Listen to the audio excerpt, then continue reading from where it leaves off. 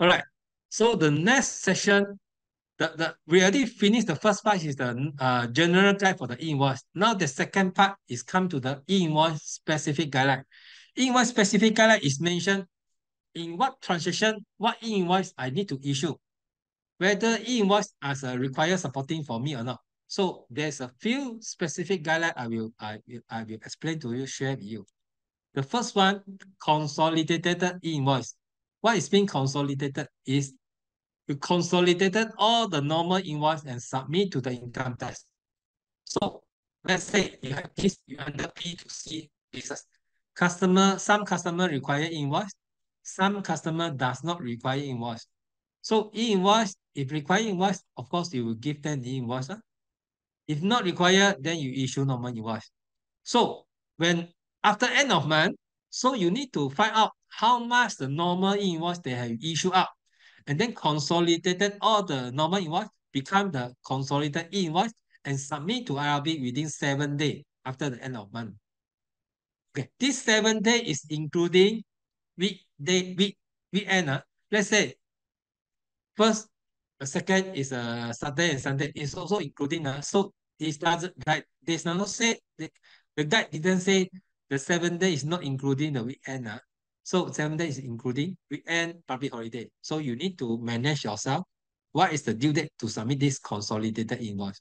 So when you submit when your time want to consolidate the invoice, make sure those already issued invoice don't include in the consolidated invoice. Because here customer already require invoice. Here doesn't. So you need to separate out. Only the normal invoice issue consolidated. Other already issue invoice and just leave it. Then after this, both combined together will be total sales of the month. Okay. So in the consolidated invoice, this is your buyer details. Buyer detail is mean your customer details. Customer detail, of course, because normal invoice, you do not have your customer detail. So customer name there, you put general agree. Customer TIN number, you put EI00010. All right. And then other detail, you just put NA because you do not have a detail for the customer. Okay. So from supplier, it means your company details. This one, I think you know lah, because your company, you need to put everything, your company information here. Issue the consolidated invoice. So how to submit the consolidated invoice to the income tax? There's a 3 format for you to select. The first one is in the invoice, consolidated invoice, you can summary each receipt under one item. Or you combine all the invoice under one single item. Or you submit invoice by branch. Let's say, example, you have many branches like KL branch, Cheras branch, or PJ branch. So you can combine together, submit one consolidated invoice, or you separately submit consolidated invoice by branches. So what is the format? Let's say this is the format one. You submit by separate line. Separate line means that you need to list out what is the here's the description will be the invoice number, normal invoice number. Let's say you have 50 invoice in the month. So we will have a 50 line, 50 line. So you need to list out every invoice number here. And then what is the quantity? Quantity normally is one because you just put one quantity and what is the total amount of that invoice. So let's say you have 20 line, 30 line, 100 line. So this is one method, separate line. All right. The next method is the combined single line. Single line is here in the description, you mention all the invoice number. All right. All the invoice number you need to mention out in here. And then quantity is one. You total up all the invoice become one. And then just submit one single line. Let's say you say the invoice is running from 001 until 0000100. So you can just mention 0001 to 0100. No need to separate out. No need to mention all the invoice number, of course. If let's say your invoice number not like that, let's say this example is the outlet. let's say when you submit your invoice consolidated to for outlet, this 110 to 112 is one item. You can submit under one. But you see 103 is missing because that customer require invoice. That's why it's missing here. So that's why you cannot combine. You must use like that. This 114 invoice under here. And 115 customer request invoice. So they will be not in here. So this is how the method you submit your consolidated invoice. Okay. All right. So now here is mentioned what are the industry. They are not allowed to issue consolidated invoice. This means when if you are doing this business, when your customer come to buy from you, even though you are individual, you still required to get information from them and issue invoice to them. All right. Example, the first one is the automobile, your sale of motor vehicle. Let's say your customer is individual, they want to buy a car, buy a motorcycle, buy a car. Even though you know that they are individual, they're not running business, you're still required to issue e-invoice to them. All right. You cannot say normal issue, normal invoice, later on consolidated and submit 1 month. Cannot do that. Okay. The next one will be sale of air ticket. Like next time when you want to buy air ticket from the mass, from the Asia, so you also need to require to key in all the information, your name, IC number, T number, email address, in order for them to issue invoice to you. Okay, because they cannot issue normal invoice to you. The third one will be luxury good and jewelry, this industry. So this industry currently they mention is there's not allowed to issue consolidated, but the details still need to wait the government to announce what type of good considered is luxury good. Is there any category, any amount to justify this considered luxury good? So we still don't know. So this category, we still need to wait further update from the income tax. The fourth is the construction company. Construction company, when you do a construction business, you cannot issue normal invoice to your customer. You must issue e-invoice. You cannot issue normal invoice. Construction company contractor, including the renovator, when you do a renovation, they also not allowed to issue normal invoice. They must issue e-invoice. The fifth one, wholesaler and retailer of construction material. Okay, this one have an issue because the guide until today, the guide mentioned wholesaler and retailer of the construction material. They no matter what type of construction material they sell to a customer, whether it's small item, big item, as long as it's construction material, when your customer come to buy from you, you are required to issue e-invoice to them. Cannot issue normal invoice. But I hear there's some guide, hear some news that income tax might going to update this guide to have some criteria. What are the items can be excluded? So we still need to wait for the further guide from the income tax.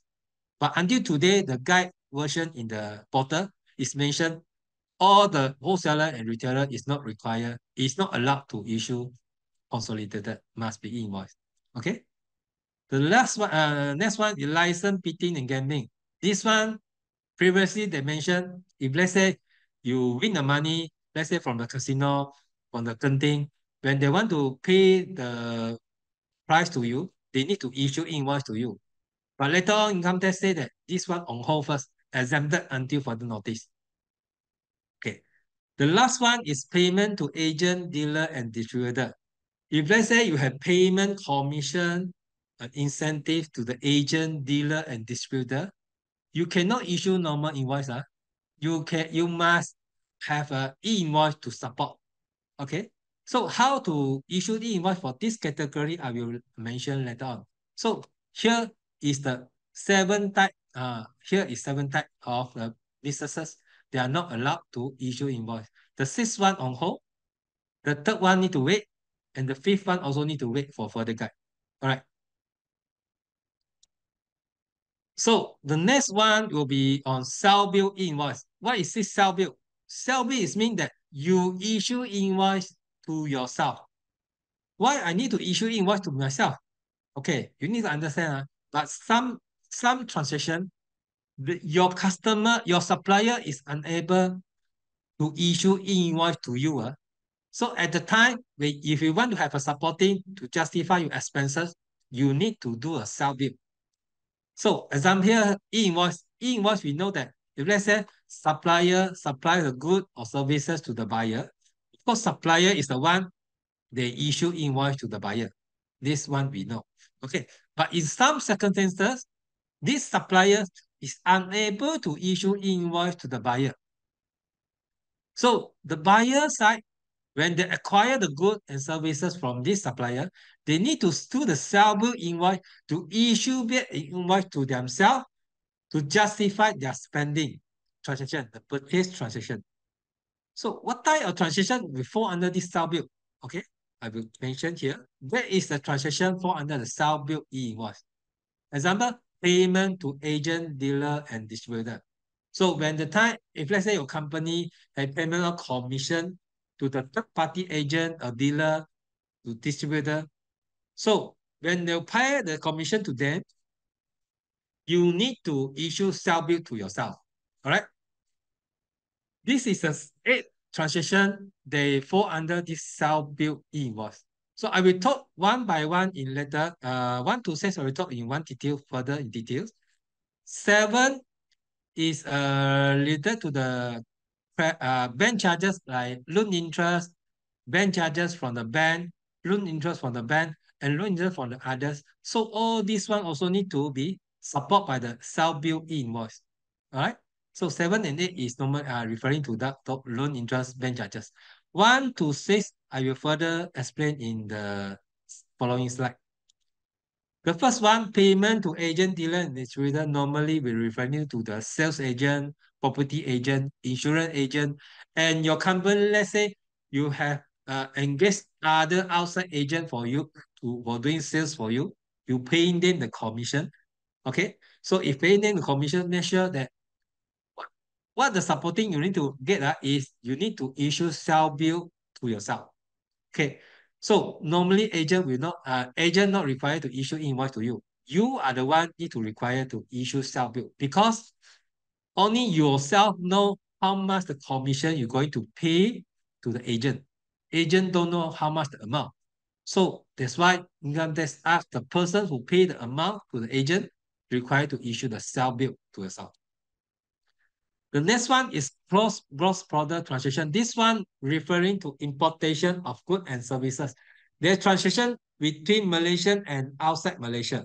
So importation of goods and services. So we talk about first one, importation of goods first. If let's say this is foreign seller, they sell the good to you and import the goods to Malaysian purchaser. Of course, everything will pass by the custom. They issue normal invoice to you, right? So when the time you receive the good from custom to the clearance, the time you need to issue self-bill to yourself as the purchase from the overseas customer supplier. Why? Because this foreign seller, they are not required to issue invoice to you because they are not doing business in Malaysia. They are outside Malaysia. They're not required to follow the Malaysian rules. That's why your side, you need to justify this is your purchase. Then you need to issue self-bill to yourself.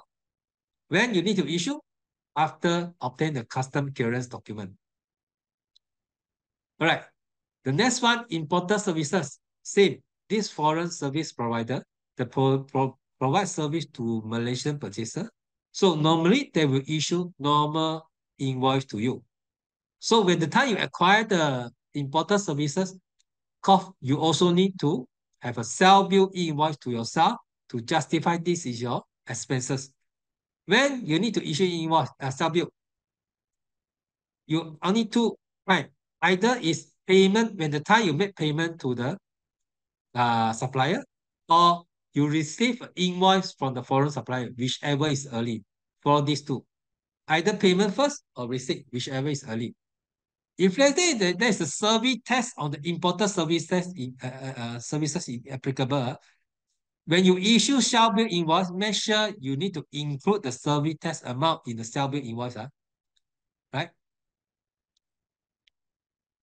All right, the next one will be profit distribution. So profit distribution, it means that like dividend, like unit trust, but this dividend that I mentioned here does not including the single tier dividend. If let's say the single tier dividend, you are exempted from the e-invoice. Here dividend is mentioned, some of the dividend, there is a subject to the tax, there is a tax amount, like unit trust fund. So all those profit distribution, you are still required to issue e-invoice, but you issue self-bill. E-commerce transaction is when there's a you normally if you want to buy something, you buy something from the online platform. Okay, so this self bill is mentioned when there is a transaction between the e-commerce platform and the merchant. So only e-commerce platform will provide self bill invoice to the merchant to just to list out the income earned by the merchant. So that's mean when the merchant they go to they put their good in the online platform to sell the product. So only the online platform, e-commerce platform, they know how much the goods is sold out. So e-commerce platform, you calculate what is the revenue to be recorded for the by the merchant. They will issue sell bill to the merchant. So e-commerce platform is not required, it is not allowed to issue consolidated. So they will need to issue subject to every merchant. So next time if anyone is doing the online business, you need to be careful because later on income tax will know how much is your sales recorded from the online platform sales. Acquisition of goods or services from the individual taxpayer. So this is for the individual taxpayer who do not conduct a business. I think some businesses you might have paid in some expenses, some fees to the individual person. This individual person, they are not doing business and they are not required to issue e-invoice to you. So how you going to support your expenses? Like rental pay to individual landlord, services pay to individual freelancer, payment to individual subcontractor. So this person, they might not given you the e-invoice as a supporting. So from your side, of course, then you need to do self-bill e-invoice back to yourself to justify this is your expenses. So before you issue self-bill e-invoice for this type of people, make sure you ask the individual person first whether they are going to issue e-invoice to you or not. Because sometimes you might don't know whether this individual they are doing business or not doing business. If they're doing business, of course, that person supposedly is compulsory to issue e-invoice to you. If they do not, then you just issue self-bill. Okay, under the self-bill e-invoice, this is a buyer name.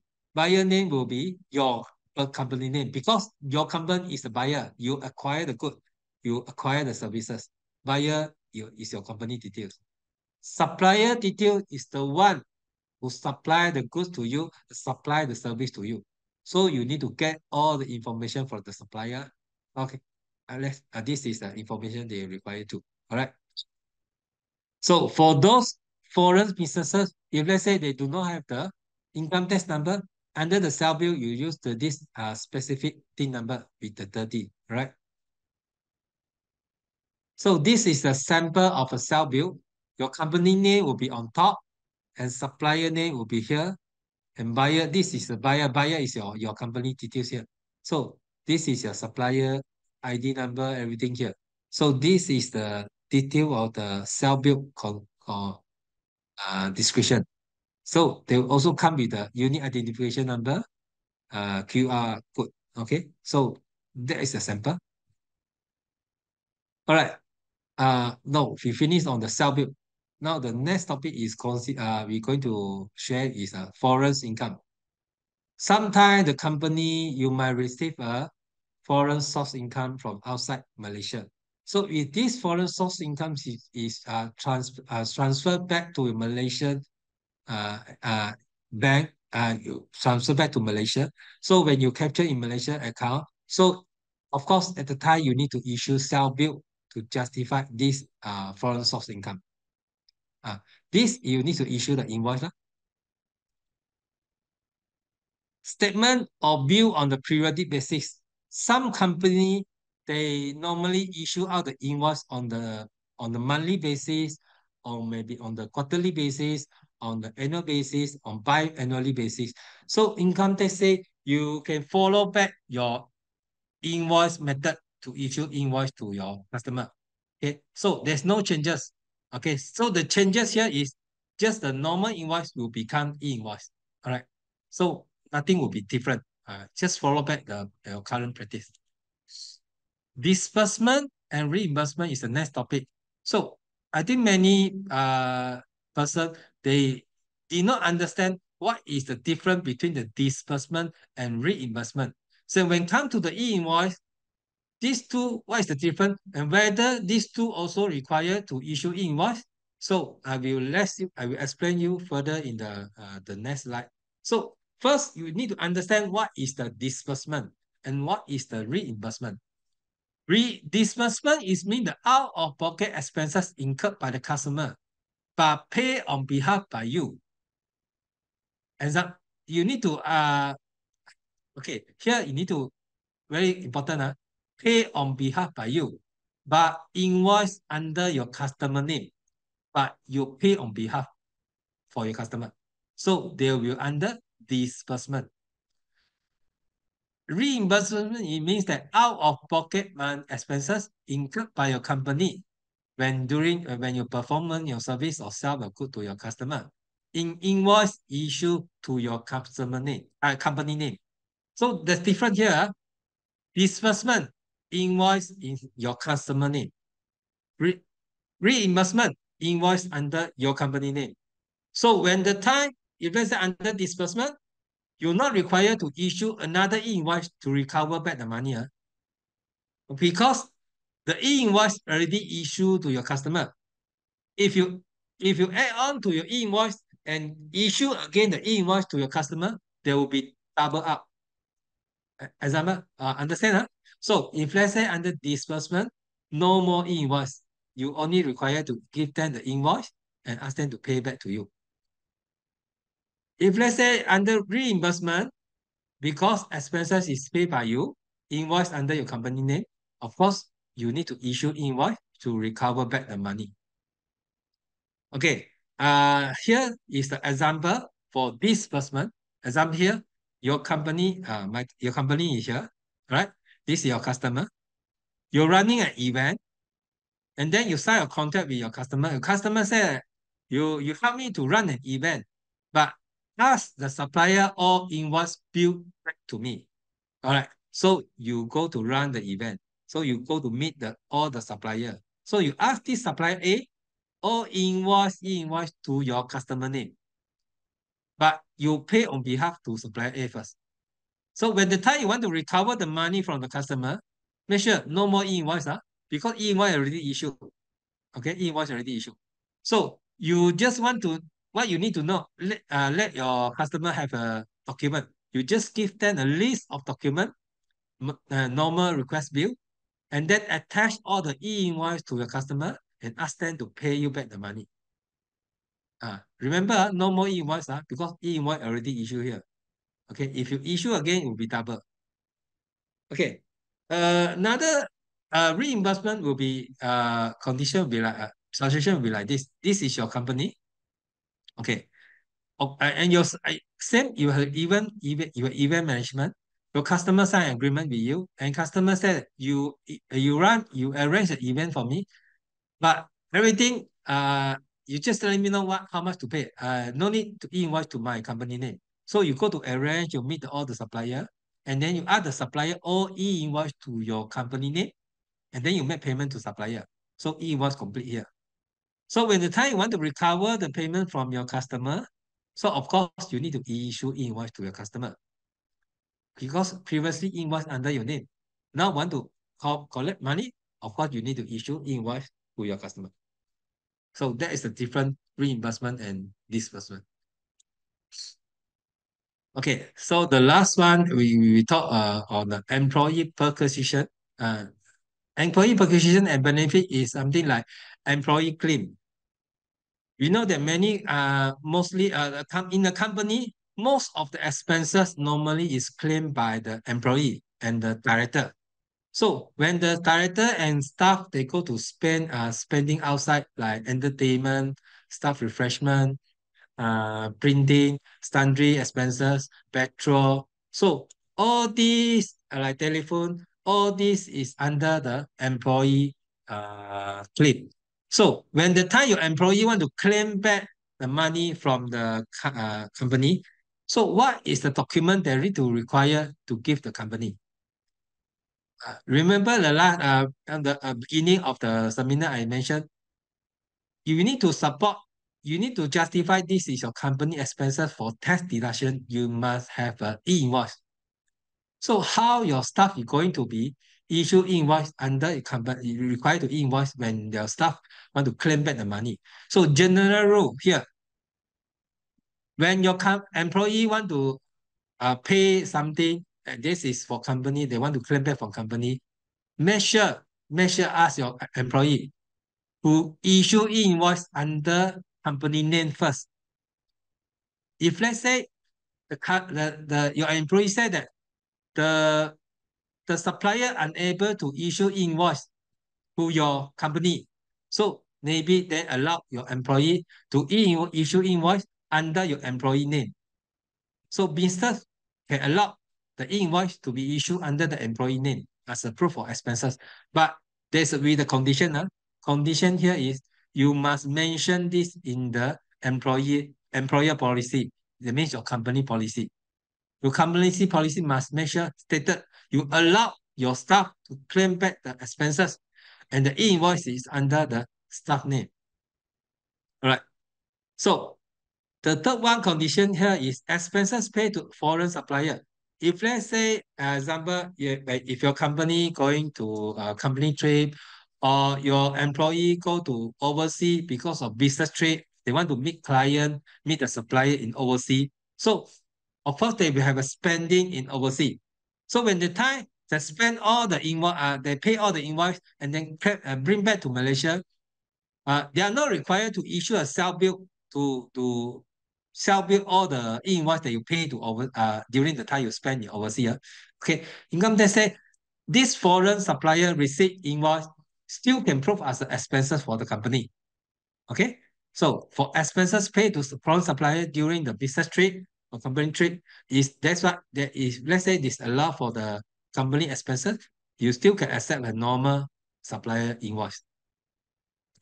So for this exception is you must update in your employer company policy to mention that company is allowed your employee to claim back the expenses and e-invoice is issued under the employee name.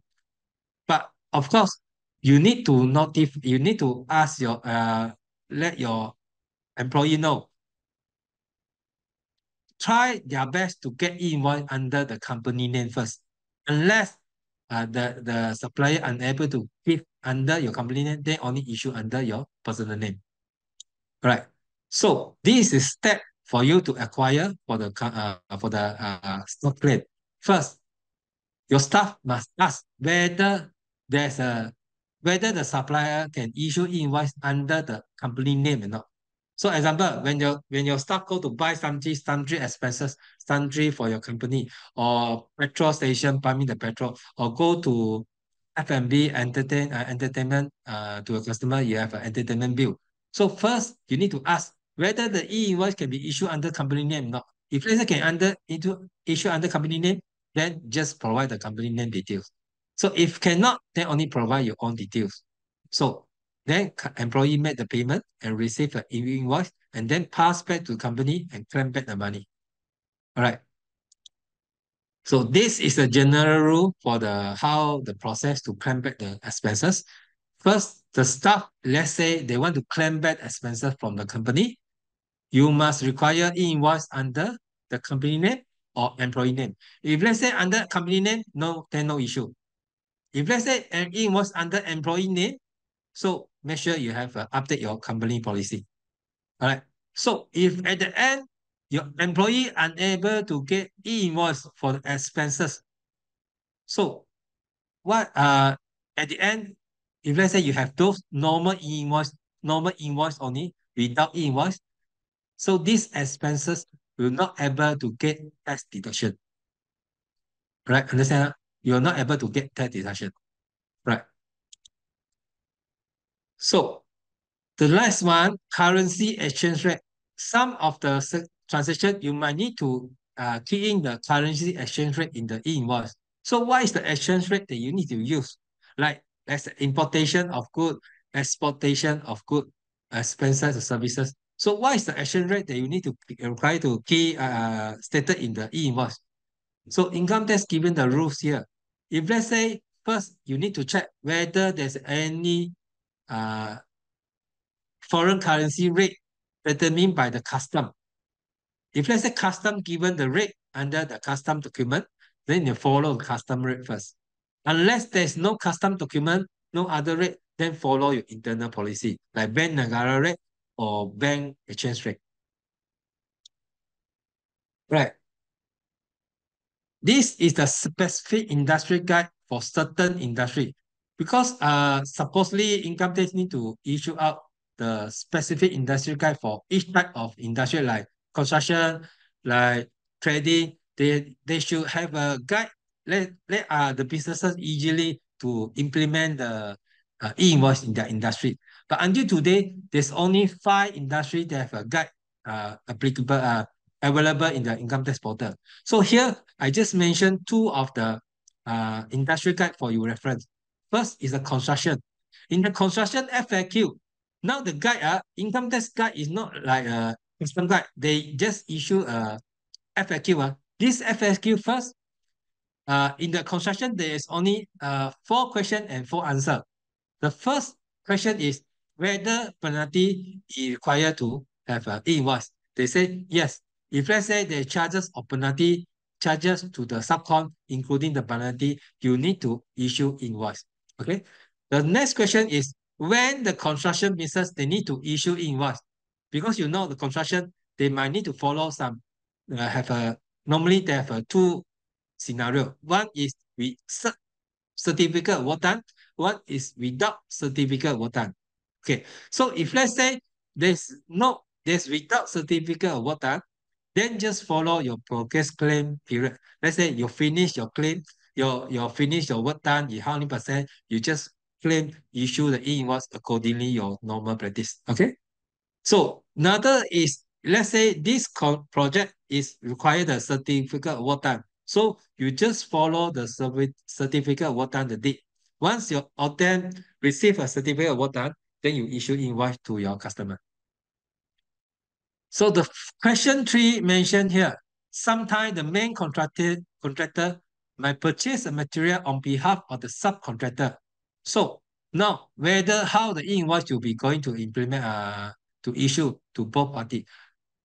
So the main contractor, you need to check whether the invoice will be under disbursement method or reimbursement method. So both also they require invoice, whether you need to see whether under disbursement or whether under reimbursement method. All right. The question 4 is company A intend to sell construction material to related party. Is company A implement invoice in phase 1? Should they invoice to the related party? So of course, once your company A start your invoice, then you need to issue invoice. When you sell the product to your related party, you also need to require issue invoice. So they mention here, consolidated invoice is not allowed for sale of construction material. So further guide, we need to seek further update from the for this construction material business. We need to look for the further update from the income tax. Right. So the next one will e-commerce. E-commerce scenario will be like that here. This is e-commerce platform like Shopee, Lazada. So this your purchases like yourself or your company. When you want to order something from the e-commerce platform, you will go to the platform to make order. All right. Once you make order, in e-commerce platform, you notify the supplier merchant and supply the good and the delivery the good to you, right? So when the time you make an order to the e-commerce platform like Shopee Lazada will ask you whether you require e-invoice or not. If let's say you require invoice, then they will issue invoice to you. Of course, you need to give them all the information. If let's say you does not require invoice, Shopee, Lazada, you issue normal invoice to you. Then they will prepare the consolidated invoice to the income tax after end of month. So remember, make sure you within the month. If let's say you purchase in this month, next month you want to require invoice from the e-commerce platform, they won't give you the invoice. All right. So when e-commerce platform, they want to pay back the revenue to the merchant because this is the profit made by the merchant. So e-commerce platform, you issue shall bill invoice to the merchant to recognize the whatever the profit income earned by the merchant. So the merchant not required to issue e-invoice to the e-commerce platform. Just wait for the e-commerce platform to issue shall bill. And you just keep the shall bill invoice as your sales income. Okay. So e-commerce platform, you also e-invoice. If let's say they have extra additional charges to the merchant, they will also issue normal e-invoice to the merchant to record all the charges. So this is the e-commerce platform scenario. All right.